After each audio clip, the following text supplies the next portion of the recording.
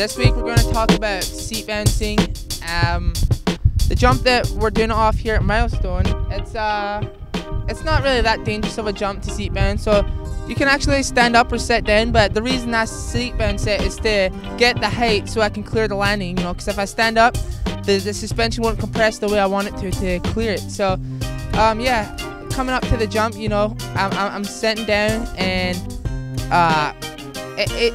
on this jump, honestly, you can sit mainly wherever you want to seat bounce it, because it's not steep. It's not like a supercross jump where if you sit at the wrong position you're going to get thrown into an endo. But I kind of usually like to sit mutual on the seat, maybe a little bit back, but kind of like just mutual on the seat.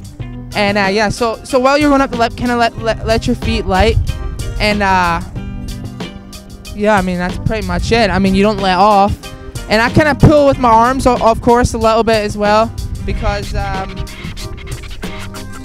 you know, you want to lift, and then sometimes you can tap your back brake. Depends on how the seat bounce is. But this seat bounce isn't nothing too crazy. It's a safe seat bounce, and you just wanna I don't know what you really want to do. Just seat bounce it, because I don't know what I'm talking about.